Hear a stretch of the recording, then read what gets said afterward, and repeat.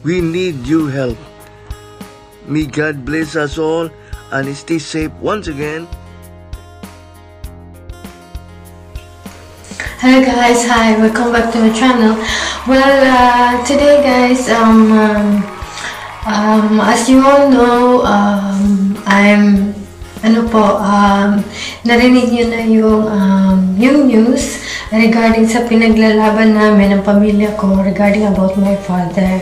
So, hindi ko din masasabi na hindi na niya kaya, which I can say na I think it's his time na din, which I understand, me and my family understand, and I think it will be the best siguro, all of us naman, ayaw nating mawala yung isa sa mahal natin sa buhay, diba? Which, wala naman kasi tayong magawa. As they said that people come and go, and then they provide purpose in our life. They support us, they take care of us, and they love us. So, when it's time na kukunin na ni Lord, which is kailangan natin tanggapin.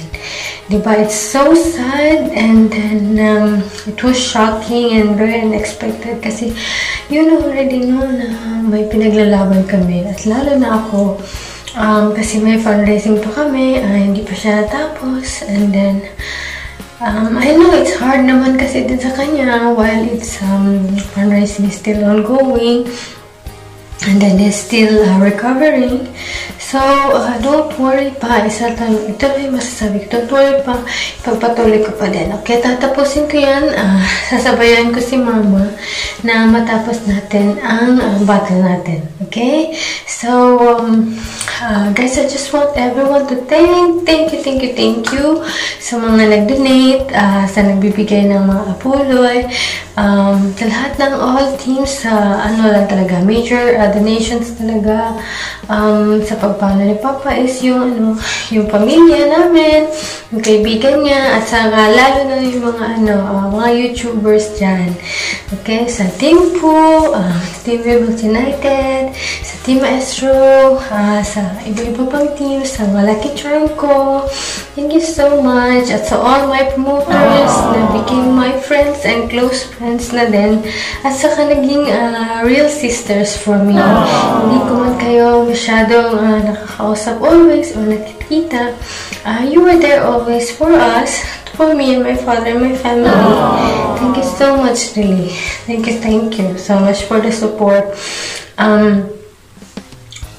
Hindi ko ma-express yung big love na binigay nyo sa amin, na ordinary lang din kami tao, pero nandun din kayo na tumulong, which I'm really thankful talaga, thank you talaga. Thank you. I don't want to cry in this video. In this video, I will show to you na yung mga last words ni Papa nung time na yung, di ba may 500,000 kaming remaining sa fundraising. So, yung boss ko at saka yung mga kaibigan niya, nagdo-donate sila para ma-minus yung bill namin. So, gumawa si Papa ng video para magpasalamat sa lahat. Okay? At saka mga ibang na tumulong na hindi namin ma-mention, you know who you are. Okay? So, God bless you. And then, thank you so much for the support, guys. And then, we will be witnessing my Papa na, nandito pa siya. At saka, hindi na siya nawala. Nandito na siya sa puso ko, sa isip ko, forever. Okay, so thank you. Take time, guys. Remember, treasure the memories, okay? Huwag kayong matakot. Wala man sila, but they're still always in your heart, okay? Huwag kayong matakot. Matakot kayo sa buhay. Okay? So, thank you. Just enjoy. And, thank you so much sa mga tumulong talaga. For the fundraising, still ongoing. And then, pagpatuloy na natin, malapit na. Okay? Thank you. Enjoy. Hi guys. Good morning or good afternoon. I'm John Pasilan, and I stay in Butuan City, Philippines. I am an ICU patient survivor with a lot of complication, heart failure, kidney stage 5, and a high blood pressure. I can't imagine I didn't survive. Thank you so much, Lord Jesus Christ. Being in ICU November 4 to December 14, 2019, then discharged on December 26 on 2019. I survived, and it's a miracle. Everyone think I will depart. Everyone lose hope.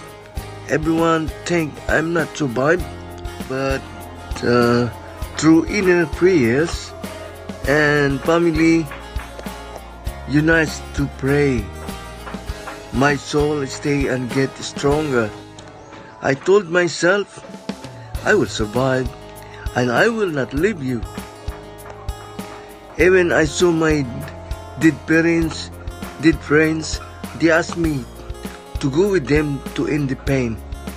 But I told, no, I will not. I will survive. I'm going to live. Thank you, Manuel G. Santos Hospital and doctors and nurses who take care of me when I needed most. Thank you for care and love. Because of the bill turned to 1.2 million pesos, my family are worried and don't know what to do. The doctor said we will do our best to let him live, enable for us to sustain and pay our bill in hospital. We are still on our fundraising. Please help me share our fundraising. I am sorry on this inconvenience, but I am honestly can't handle myself and my family. We need your help. May God bless us all and stay safe. Once again, thank you so much for all your help and donation. Take care. Thank you.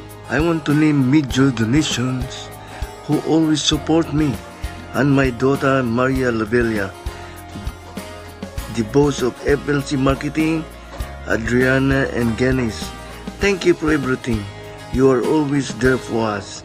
Thank you also to those friends who helped me. Thank you. Also, those who donate without hesitant, Mr. Shafor, thank you. Mr. Sujit Mitra, thank you. Mr. Kumar, thank you. Mr. Binud and Miss Aradna, thank you. And those and all those who are not mentioned, you know who you are. My prayers are with you, and remember that I always be thankful for all of you. We are now on 300,000 pesos and still a long way.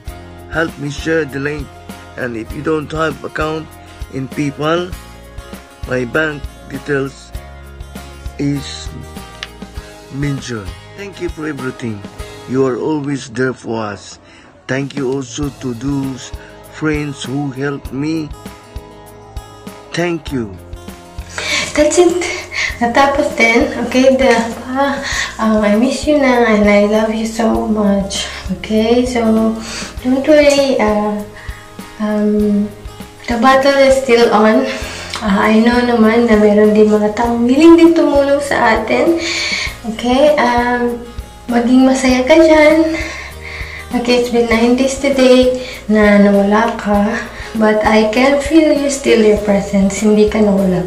Kasi di ba hindi ako nakauwi kasi mahal yung pamasahe. So what I do is yung pamasahe ko, binigay ko sa mama ko para sa mabayarin. At the same time, ang dami talagang tumulong sa amin. Yung mga YouTubers. Saka yung mga promoters na mga naging friends ko na din na mga sales ito sa Dubai. So small amount can make bigger Lalo na pag nagkakaisa, di ba? Thank you so much really for your help. You know who you are. Okay? Di ko na kayo maisa-isa kasi ang dami-dami siguro isulat ko na lang sa baba. Okay? So, thank you so much for everything. And guys, just please, one share. Hindi pa matatapos yung battle na to pag hindi namin natapos yan. Naawa kasi ako sa mama ko kasi ang pangalan ni mama kasi nakasalalay dun sa hospital bank na pag hindi daw cash nakabayad baka pakulong or what. So, katakot naman yan. So, ma, huwag kang mag-alala, I'm here. Okay, I'm here to support you. I will love you always and forever. Okay? Wag mong sabihin na walang nagmamahal sa'yo. I'm here always as your daughter and forever. And you can be, I can be your best friend also, ma. So if you need anything, ma, just message. Okay? Huh? So, huwag kang mag-alala. I'm here always. I love you so much. Okay, so guys, thank you so much for watching. I hope na na-feel ninyong lahat. Okay, na remember, treasure every moment in your family with your mama and your papa. At saka kung sino man mahal mo sa buhay na di natin alam kung ano mangyari, di ba? So sabi nga nila, make the most of your time.